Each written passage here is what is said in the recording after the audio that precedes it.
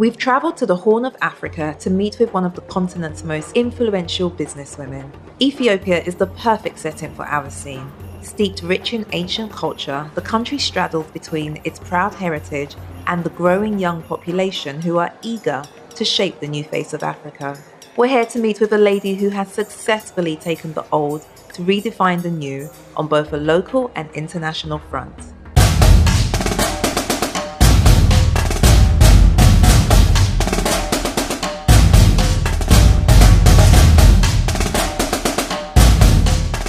Hello Bethlehem, welcome to African Dream. It's an absolute pleasure to have you on the show. Thank you for having me. You are the founder of Africa's fastest growing footwear brand. You have stores and outlets across the world. It's a globally recognized brand. Was that your vision when you first created the brand? When I started soleRebels brand 12 years ago, I didn't know that it would be big and it will be international brand, but I knew that I had to start something special for me and special for people around me. I grew up in a village with 5,000 people, so these people were working day and night for a little amount of money, so I knew that I had to do something about it. Fresh out of college in 2005, Bethlehem founded soleRebels.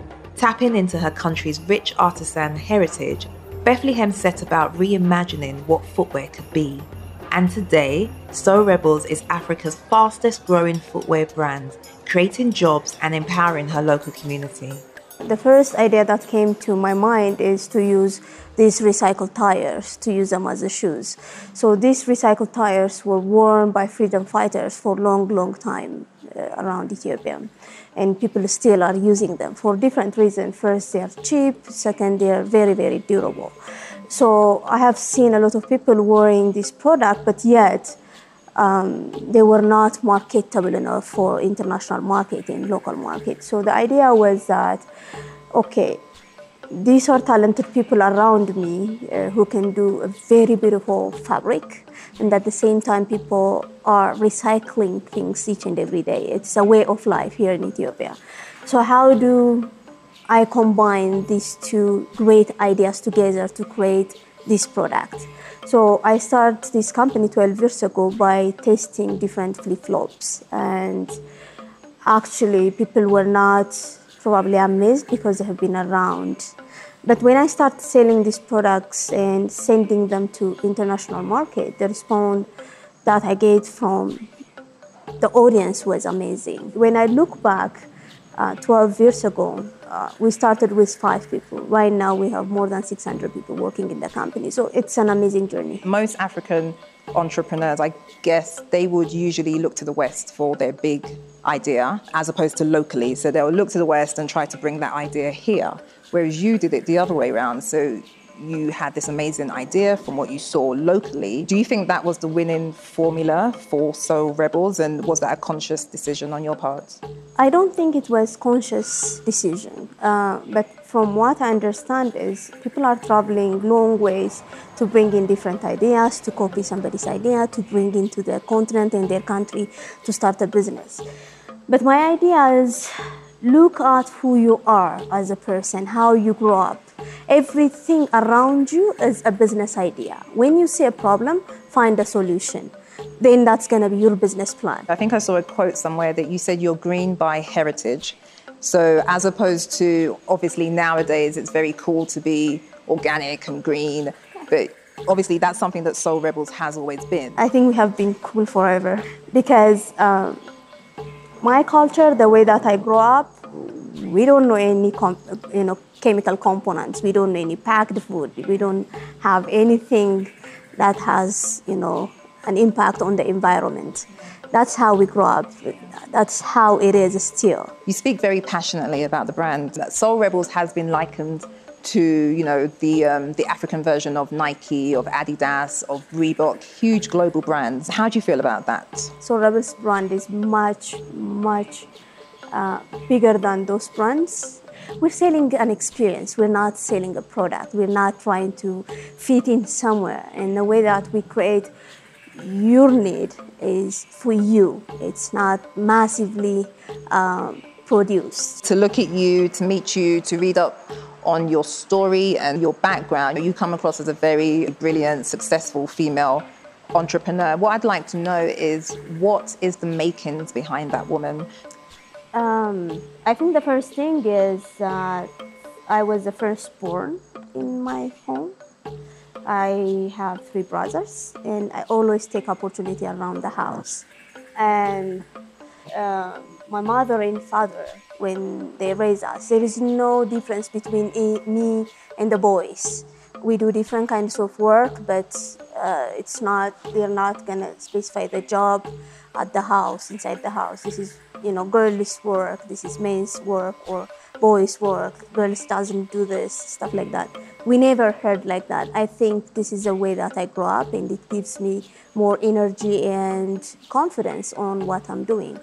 So I'm a married person now. I have 3 children also, and I think I do have a great supporting system that supports me wherever I go. So I think that's why I'm here.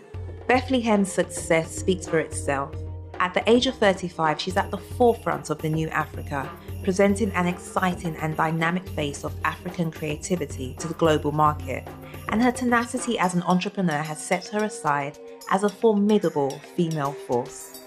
We know that in terms of our culture, females tend to be the backbone of communities. You give a female an opportunity, it doesn't just impact her life, it's also her family, her wider community as well. So can you just touch on the importance of ensuring that African women have tools available to them? So whether it's education, whether it's internships, just in order for them to better themselves and their community at large.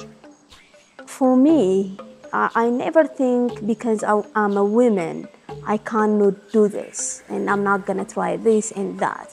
The way I see myself is I'm a person, I am capable of doing whatever I want, and I'm gonna succeed because I'm gonna be working really hard to be there each and every day.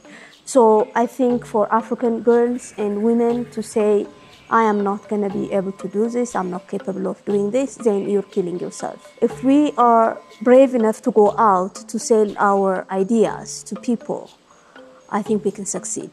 And, we're going to have to stop this, and we're going to have to stop about empowering women, about this and that, because without knowing it, we're creating a thinking in girls' and women's mind that they have to have some kind of help to push them around. No. And you mentioned earlier that you're married. Yes. So is your husband very involved in, yes, very supportive in the business? He works with me, yes. Okay, fantastic. You have 3 young children, you said. Mm-hmm. How do you do the balancing act between motherhood and this very successful businesswoman? It's very challenging. I'm not going to lie to you. It's very challenging, but it's all about using your time properly. So we work, yes.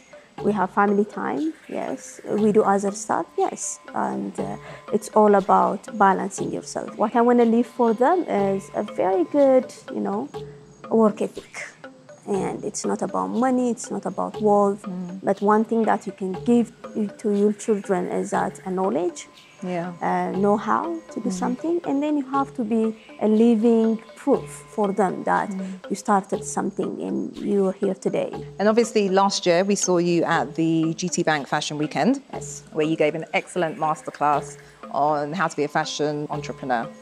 So how comfortable are you in roles like that, where you go out, you give speeches, people are looking up to you, wanting to hear your take on things? Are you comfortable being a role model to people? I have a story to tell to anybody. I start something from scratch, and I am very, very proud about what I have done, what I have been achieved. So to tell that story for people, it's not something that's written for me. It's my story, and I did that. So I'm passionate about it, and I'm always happy to share that if that's going to support any young people. And I'm going to continue doing that. And I had a great time. Yes. Good. You like Lagos? I love it. It was great to have you there. What inspires you when you wake up in the morning? What makes you get up and do your thing? I always wake up in the morning and I see people who are running around the road to catch up buses, taxis, to go do something, that inspires me. That's life for me. So that life itself inspires me every single day. So I think that's where my inspiration comes from. It's a very good answer. I like that. Life inspires you. Looking back at your life and your career so far, are there any things that you would have done differently? When you're an entrepreneur, you make a lot of mistakes. That's how you learn. There is no books written for you. There is no guidelines. There is no, maps. There is no calculations. You just believe in something and you go for it. You might gonna fail, and you're gonna be scared when you fail. But the thing is, you're gonna rise up, and you give it all that you have to be successful. And I think that's why we're, an entrepreneur. We're called entrepreneur. We're not traders. We're not merchants. We're not, selling stuff. We are entrepreneurs. Yeah. It's completely different. People have to own to it, It's a very unique gift. Okay, so take us through your typical day. From the moment you wake up, how does your day go? I woke up in the morning, probably around 4:30 sometimes, if I'm tired. And I will be out of my house 4:45, go to the gym, work out, and I go back home and took my children to school. And then I go to office, and I do that every single day except Sunday. Okay. So you don't have no spare time? What do you do in your spare time? Do you watch TV, any TV shows? Sometimes when I have time, yes. I watch Empire though. You watch Empire? Yes, okay, I that's a love good one. Bethlehem's track record has been one of shifting the focus of Africa's development from poverty alleviated by international aid to that of prosperity achieved by local talents and resources. So it's no surprise that her latest venture is close to her heart and very close to her roots. So back in 2013, you were named on CNN's list of women who changed the way we do business, along with Coco Chanel, Elizabeth Arden, and Anita Roddick of The Body Shop. You've achieved so much already. What is next for Bethlehem? I just launched a coffee brand. I am very, very excited to share this coffee brand to the world, as we did by soleRebels. We open different stores in major cities. We have about 12 stores. And we want to do the same for the coffee brand, for people to come enjoy and refresh themselves with Ethiopian finest coffee. Yeah. So that's next. Well, that was actually going to be my next question. The fact that we are in this magnificent location, which is, of course, the Garden of Coffee Cafe in Addis Ababa. You guys need to come and visit because the coffee is amazing. So why coffee? I think my responsibility as a person is that to find a very exciting way to share Ethiopian culture to the world. I already did that through soleRebels, and I grew up here in Ethiopia. I wake up in the morning, I smell this beautiful coffee roasted by my mom and whoever is around my home. So that's what I want to do. I think it's going to be a great brand. Yeah, it is great. The coffee is amazing. It is amazing. With all your success, you're still living here at home in Addis Ababa. You haven't moved anywhere else. You haven't moved to a beach house in Malibu, or and you may have a beach house there, but you're still living. I don't. You're still living here. So, what attracts you to home? All my creativity comes from here, and I would love to expand my businesses here. And I feel like there is nothing left for me out there. So that's why I was born here from the beginning. So I would love to, I love going different places to take courses, to get educated and stuff like that, which is gonna help me to grow my business. But to stay there, I don't think that's gonna be a wise choice. So I'm gonna continue to create different brands from Ethiopia for, the international market. Africa is completely different continent. We are a very colorful people. I love that. We have a big potential, yet we didn't use it. But young people are start leveraging that, talent, that culture that we have. And then I think the international audience that we have are amazed by African culture and gifts that we have, and then they have been leveraged that for a long time. I think it's time for us to take a control and to create our own brands for international market, and we can do a lot. People are coming back even if they lived for 20 years, 25 years, because Africa is a to-go place now. So we're gonna welcome others. We're not going anywhere. So I like it here. I love it here. Do you feel like you're living your African dream now? Absolutely.